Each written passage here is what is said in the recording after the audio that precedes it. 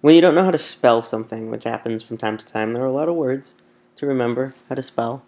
You can use macOS 10 Line's autocomplete functionality to help you spell it correctly.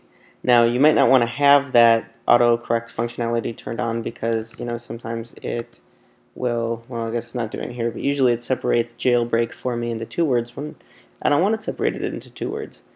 But if you don't know how to spell something and you want it to help you out without having the autocorrect functionality turned on, you can type what you want to spell as much as you know. I usually forget how to spell silhouette, which I know how to do now because I've been looking. But if you press the escape key, you see it brings up this menu of suggestions for you. So you can do that with basically any word and then scroll through the options to see what it could possibly be. Because obviously I was probably going for generativeness.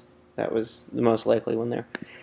Anyway, if you want to spell something and you don't know how and you don't want to look it up, you can look it up, sort of a bit faster by just pressing the escape key.